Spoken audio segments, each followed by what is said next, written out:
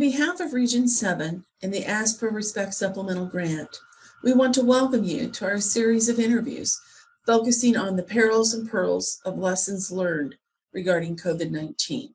Our hope is to share the lessons our colleagues have learned and to assist you with your healthcare journey during this pandemic. Thank you for listening. Thank you, everyone, for joining us today for this conversation on back to school and COVID. I guess this is our 2021 edition of that conversation. So thank you to our esteemed group for joining together for this conversation. So my name is John Lowe. I'm with the University of Nebraska Medical Center in Omaha, and I serve as Assistant Vice Chancellor for Health Security and have had the opportunity to work with a number of you.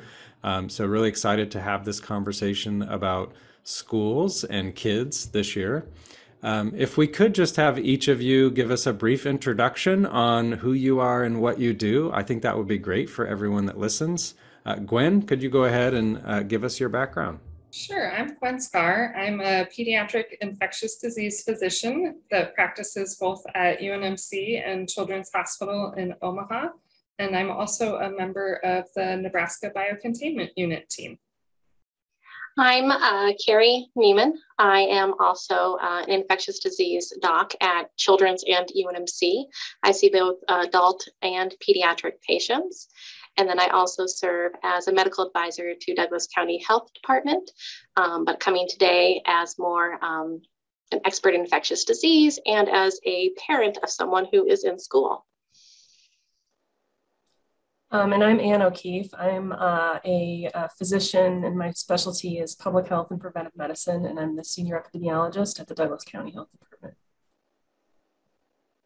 So hi, my name's Justin Frederick, and I am an epidemiologist with the Douglas County Health Department. And I am here today as, again, infectious disease epi and a parent of 2 school-age kids. Well, perfect. We've got such a great mix of kind of the frontline clinical perspective and the public health intervention and epidemiological perspective. So it should be a great conversation. So Dr. Scar, maybe starting with you and rolling through the group again, like we did with introductions. So we've done this before, right? We went through the 2020, 2021 school year, and now we're initiating the 2021, 2022 school year. From your perspective, how did things go last year? And are there any factors this year that you're thinking, wow, this is different? Sure. So last year, certainly when we started out the school year, there was kind of a mix of modalities of how people were going to school, whether that was in person with masks required, or whether that was a combination of in-person and at home, or some kids elected to do all school at home last year. I think overall, in some ways that went really well. In some ways that was really hard for a lot of kids from sort of, friends' perspective and a mental health perspective, especially for those kids that didn't get to interact with other kids throughout the school year. This school year, certainly we know that the Pfizer vaccine is available to anyone 12 and older, and certainly FDA approved for those 16 and older, which is very exciting for us. Wishing that our younger patients could get vaccinated as well. And this year it seems as though kind of, again, the modalities have changed a little bit. Seems as though more schools are doing full in-person school, and then some sort of different masking requirements with different districts. Yeah, so last year, I think we did a really good job of putting processes in place to keep kids safe at school. And the biggest thing there was that when kids were attending school, they were masked. And so we go forward now to this school year, and we definitely want all of our kids in school because we know that's the best place for them for so many different reasons. But when we compare last year to this year, I would say, looking at our community, maybe COVID's a little bit worse right now. We have this new variant that appears to be more infectious and may have more severity to disease. And yet we are bringing kids back to the schoolroom and masks aren't consistent. And so we did a wonderful job last year of showing that we can keep kids safe in school with masks. But now I feel like we got to just say, we did a great job, but we got to do it again. Exactly. I think the added challenge is that it's just been going on for a long time and people are getting very tired. But the virus isn't getting tired. It's still, coming at us from new directions. So I think it's a really big communication challenge for us to try to, just try to encourage people to stick with it for a while longer. And I agree with everybody. Last year was a real challenge, especially for our school-age children, and having 2 kids of my own, not being able to socialize and be in the classroom where the real learning takes place. If I were to compare last year to what we're seeing so far this year, I would say that we have evidence of transmission amongst our youth, more so than we did prior to the Delta variant. We've had several large clusters and outbreaks that we've identified, and we're seeing transmission in classrooms now, which is concerning. And I think I'll end there. Oh, thanks for that, Justin. And, we covered a lot of ground there. Many of you mentioned the Delta variant. And so maybe for our 2 clinical providers, is there anything unique or different that you're observing in either pediatric or adult populations on a clinical side of things with respect to this Delta variant? Sure. So we know that Delta is more transmissible, so it's easier to share person to person.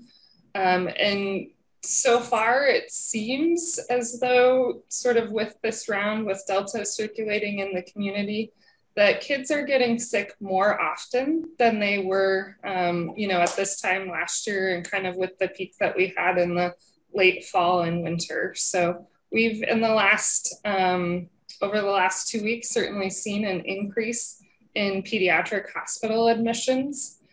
So we're seeing kids starting to get admitted and be very sick and require ventilators. Yeah, I would say, up until this point, we would have kids in the hospital, maybe once a week, once every 2 weeks. And really there was a lull in the summertime, but now it's every day that patients are coming in, and we're getting new patients almost every day. And we're having to start thinking about, different therapies that, mainly the adults have had to use up until this point, but we're using them now in pediatric patients. And of course, with pediatrics, we have a lot less data on using these therapies. And with kids, there's sort of that added worry or risk of after the acute infection, getting the multi-system inflammatory syndrome. So with kids, the acute infection is worrisome, but then certainly 4 to 6 weeks later, there could be additional effects that could have them come back into the hospital and make them seriously ill. And those kids do tend to be ill. Over half of them are requiring PICU admission, or ICU level care, sorry.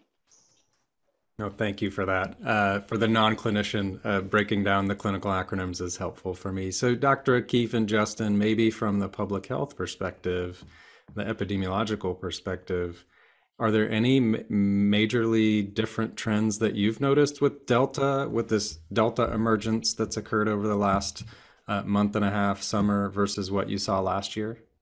I think what was different about last year is we really weren't seeing clusters and outbreaks in schools or pediatric populations. And maybe that was because we had de-densified the schools and everybody had masks on and we were doing a better job of social distancing. But we did start noticing some clustering when we started to first see the B117 or the UK variant. But since then, with the Delta variant, we've had large outbreaks amongst pediatric cases or patients. And we've actually been able to go back and look at those genetically and link them together. So we have, I would say, strong evidence that transmission is occurring in these settings. Two in particular were these a day camp and an overnight camp that we were looking into. So I guess my concern right now is we're seeing more transmission amongst this group. I think the 0 to 19 and then 20 to 29-year-olds make up a really large portion of our total cases right now. And so it's concerning, I would say. Dr. O'Keefe, anything to add from your perspective? Yeah, I think the fact that such a high proportion of our cases are now in the younger age groups, over 30% are under the age of 19. So it's affecting kids a lot more this year. Yeah, so, and maybe this is a question for any takers, with kind of an increase in transmission and the number of cases, and as you just articulated, the expansion in the share of those cases in our pediatric and child populations, what would you, group of experts, say are some of the important prevention measures that can be taken, in large part recognizing what you just said about we now recognize the value of in-person education in a variety of ways. So what would you say, based off of your experiences, are really important things to prioritize in the classroom and maybe even in the school to try to sustain in-person education, but keep disease transmission at a low level? Masks. Masks are number one. We know they're effective. There have been a number of studies. There have been a couple of nice MMWRs, or morbidity and mortality weekly reports, that have shown the benefit of those kind of across school districts in Georgia, as well as a sort of epi investigation of a teacher in California who was COVID positive and was only wearing her mask sometime. And definitely we know masks work. I think all the other things that we were doing last year are part of it. We always talk about the Swiss cheese model and how we need to do multiple layers to try to keep that virus from being transmitted. And so in addition to masks, the frequent hand washing, the trying to cohort the kids a little bit, so that we are not taking that from classroom to classroom, trying to maintain some distance between the kids when we do have to take the mask off, and then trying to ensure that our buildings have the best ventilation as possible, although sometimes that's just limited by the age of the building. Excellent. So I know we've got a lot of parents in the group today. So can you elaborate on, so we've identified masks as a key intervention. What type of masks are you looking for to put your kids in? I would say any mask that they will wear, right, is the best one. And so if it's got, for my kid, he loves cloth masks. He doesn't like the paper ones I got him. And he likes the ones that have like a tiger on the face. So animals. Yeah, any mask that fits and is comfortable enough for them to not, to wear it consistently all day, I think is key. Mm-hmm. And for me, it's constantly reminding him how to wear the mask, that the mask needs to go over his nose. And so we work on that a lot. Yeah, I mean, it's a great point, and it's one that's kind of straightforward in occupational health, right? Adherence is really the first step, and then we can always fine tune things after that. But the most impactful step is adhering to kind of the precautions that we know are impactful.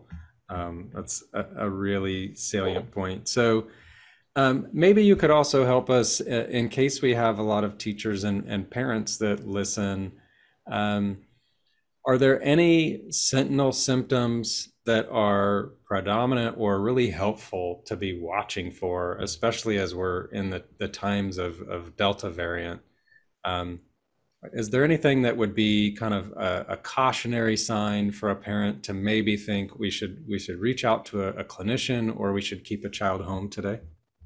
I would suggest having a high suspicion, right? So it's better to stay home, get tested if you are having any symptoms. So things like fever, runny nose, cough, sore throat, high index of suspicion, staying home that day, making sure that we're getting tested, and know that you're negative before you return to the classroom. Oh, that's great. So also along those same lines, our kids are back to school, they're interacting with their friends. Any recommendations that you all have for how we can accommodate our social interactions of children outside of school? So are there certain environments that are safer than others, or that should be prioritized as opposed to other environments? I would say play outside. I think that's good in a pandemic or not in a pandemic.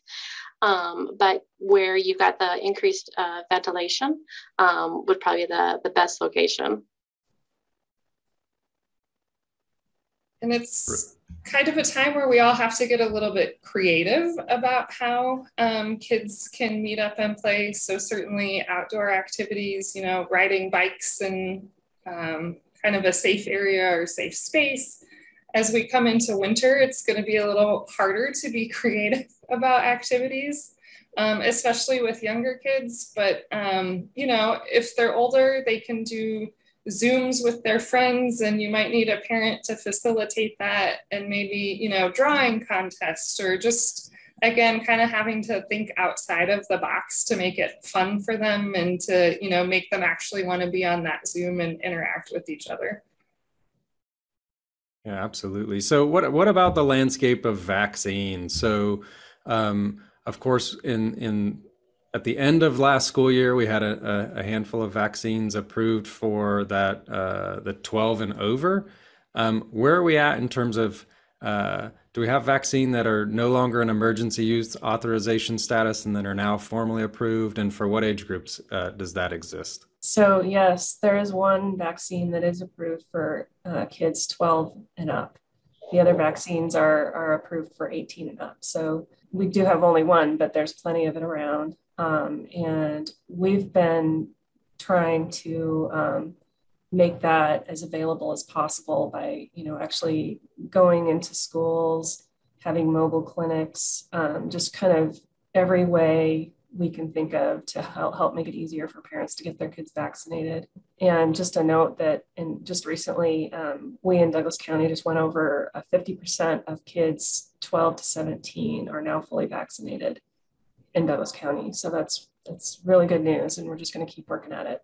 Oh, that's great. So I know that with a lot of the back to school vaccinations and immunizations that we get for our kids on a normal year, that we really try to shoot to have about 95% of a population vaccinated. Do we know what kind of the target level of the percent of our community need to be vaccinated that will really start to provide a lot of protection for our communities and our schools, to where we can start getting away from some of these preventative measures? I think that it's hard to know what that number is. I think there are just too many factors involved. I think we need to try to keep working at it until we see the case numbers go down. I just don't think there is a magic number, and it's hard to tell people that, but every virus is different, and the populations are different, and that all is part of what the magical number for herd immunity is for a specific virus.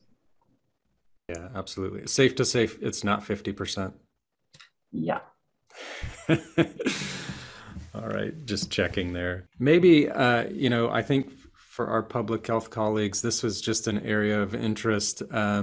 So you guys have been at it in terms of doing exposure assessment and contact tracing with respect to schools for over a year now. Are there any best practices or some really crucial and key steps that you would recommend that school leadership consider implementing in terms of identifying a case and then helping work with their public health partners, or maybe working through on their own kind of exposures and quarantine? So I have to say that schools have been great partners in the COVID response.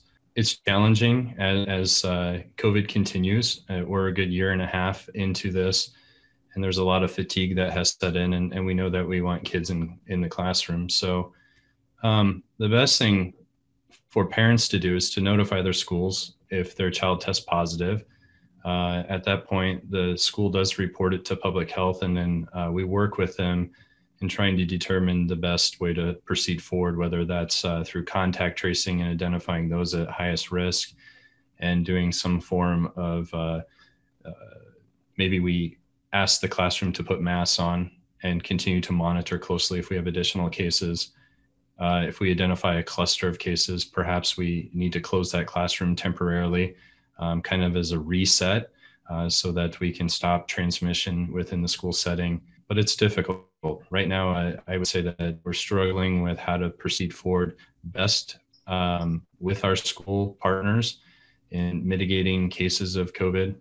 And I think that's just because there's not a lot of guidance out there for how to do that well. And unfortunately, that's where we are right now. And I hope that parents understand that as we learn more about COVID, as we learn more about Delta variant, those recommendations may change, and to hang with us.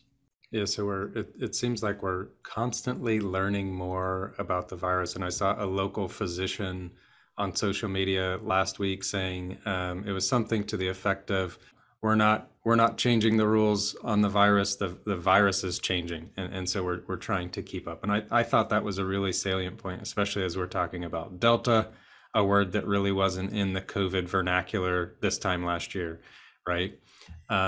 So I think along those lines, I've heard you loud and clear on prevention measures in terms of masks being a priority, and then the other layered interventions. So if we're getting a lot of questions from parents in different parts of the country and in our particular region, really trying to ascertain, should I be considering pulling my kids out of in-person school? Can I predict when a school might go to a hybrid schedule or remote learning fully? So in your experience and in your respective expertise, are there any good sources of information that you would recommend parents trying to keep track and make informed decisions, or to see what might be coming? Where would they seek out those types of informations in your perspective? I think one thing to do is try to keep track of what's going on in your community, and the local health departments will help give you an idea of how much disease transmission is in the community, because that's going to affect the safety of the school. And as far as what the school is doing, they probably have a lot more things to consider in whether they can take these measures or not. So I think maybe just try to find out from your school what kind of plans they have. Just kind of echoing what Dr. O'Keefe said, I think paying attention to transmission in your community is extremely important. In addition to that, a lot of schools are posting, or at least at the district level, even the school building level, the number of cases that have occurred, daily or weekly. And that's a good way to keep track of kind of what's happening there. And locally, I know that we're really asking the schools, or recommending that the schools notify parents each time that there's an exposure in the classroom, so that then the parents can make informed decisions about how best to move forward, whether they're going to keep their child home, or at least they know maybe they shouldn't visit grandma or grandpa for the next 14 days. And I think that's extremely important as well. Yeah, that was a really great point. So also another question we've been hearing, and there seems to be a lot of information out there about this. So we've got a lot of teachers that are vaccinated. We've got a lot of students that are vaccinated. Can people who are vaccinated infect other people if they're infected with COVID? It's possible. Certainly being vaccinated decreases your risk of getting the virus and getting sick and probably to some extent transmitting that to someone else, but it is still possible. I saw firm nods right away. I thought that was going to be a short answer, so thank you, Dr. Scar. So what would you say are some of the more important points to educate our kids on related to COVID and COVID safety? And we'll just acknowledge that I think we have panelists and conversationalists on this call today that we have the full spectrum of age kids, right? So all the way down from kindergarten to senior and maybe young adult. But from your perspectives, I mean, you guys are living and breathing clinical management, public health management. What are the things that you think are really important for children to know and understand about COVID or about intervention measures or anything else that's kind of going on as a result of COVID these days? So the fun thing about pediatrics is there are so many developmental levels, right? So how you explain COVID to Dr. Neiman's kindergartner is going to be different than how you explain that to a high schooler. But really just explaining that there are germs or a virus, again, depending on their level, that can make you sick, and that there are some important things that we should do to keep ourselves healthy and keep our friends and family healthy. Yep. So when I speak with my son, we talk that there's a germ out there, and it can cause people to be sick. And if he gets it, he may not be terribly sick. I don't want to scare him, but we want to make sure that we don't pass that on to our friends or to our other family members. And I think with that level of caution, he seems to be doing okay. I agree. I have a middle schooler, and it's a good opportunity to maybe talk about science, and it's kind of a good educational moment. Although parents don't really know anything at that age from the kids' perspective, so sometimes the conversations are short. But I think just anytime you can kind of throw something into a conversation, I think they hear it, even though they try to brush you off. Just keep talking to them. They absorb a lot. Yeah, my kid sees it as a story. He's like, Mom, tell me the story of how COVID came here. We go, okay, well, back in 2019 in Wuhan. Okay, Mom, thanks. I have an 11-year-old and a 13-year-old, and I think that what's worked really well for us is being good role models. And if we want our kids to wear masks while they're at school, they see us wearing a mask when we run to the grocery store, or they see us washing our hands after we do something, and remaining calm. I have 2 kids with anxiety and a little bit of germophobia. I don't know where that came from, but remaining calm and just making sure that they understand the reason and not instilling fear really helps. Yeah, that's a great point. And I've got a kindergartner and a senior. And so, I'm reminded that it wasn't that long ago that we really started teaching our kids cough etiquette, right? As we would navigate kind of flu season, and cough etiquette became a thing. And we figured out to cough into kind of your inner elbow instead of your hand. And the kids got that. And we've kind of taken similar approaches with the kindergarten on mask etiquette, right? So observing that if not taught otherwise, children and even adults have this tendency to pull down your mask so other people can hear you really clearly, and just kind of walking through that. I think the point that you all made is that information is really power and help dissuade fear, right? We tend to make errors in judgment and run into all sorts of consequences when we're making fear-driven decisions. And so the only example I have of that is this is with my senior, older, very different level of communication going on there. But, back this spring when the trends in Nebraska were declining, but we still had a decent amount of community transmission, my senior wanted to go bowling, right? And it was like, Dad, should I go bowling? Is it safe? And for those of us that live and breathe COVID, of course I had 50 questions that I wanted to navigate with him. And I finally just let go and was like, you know what, how about you go there and you look and see, are there a lot of people there? Are they abiding by distancing and masks? And then you make the decision. And it was a proud moment as a parent where about 15 minutes later, I got a call and he was like, yeah, not going bowling. But really working through that, it wasn't that he ran away from the bowling alley in fear or that we dissuaded him from going at the get-go, but kind of armed him with, Here's the things that we look for. So along those lines, we just talked through, oh my gosh, education, information is power over fear. A question for each of you, and that is, we're also hearing that a lot of parents and teachers and school administrators are dealing with kind of decision fatigue, burnout. It's been a really long, in some cases, a lot of unknowns, in other cases, a lot of contentiousness that they're navigating. So maybe for each of you personally, one, how are you doing after this long year of your infectious disease, pediatric, and public health journeys? And what are important things that parents and teachers and school administrators should be thinking about doing to maintain sanity and maybe stave off burnout, if that's possible?